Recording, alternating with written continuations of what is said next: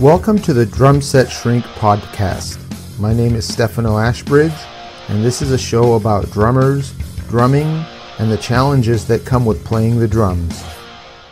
I'm here to tell you that you need to stay loose when you're playing the drums. Excess tension is not good for you, kids.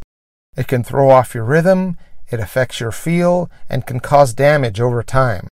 Here's something I used to do to work on staying loose when I play. Part of my warm-up routine used to be to start with what I'm working on slow and quiet, so my muscles are not too engaged. And as I would increase speed and dynamics, I would watch for tension. If I felt any, I would stop and start over. The point is to train my brain and muscle memory to stay loose. I used to do this with rudiments, song parts, and general moving around the kit. When doing this, I would also be aware of my breathing. I want to breathe regularly and not sporadically or hold my breath. Try it out if you're having problems with excess tension. Thanks for listening. You can find me at drumlessonsinla.com.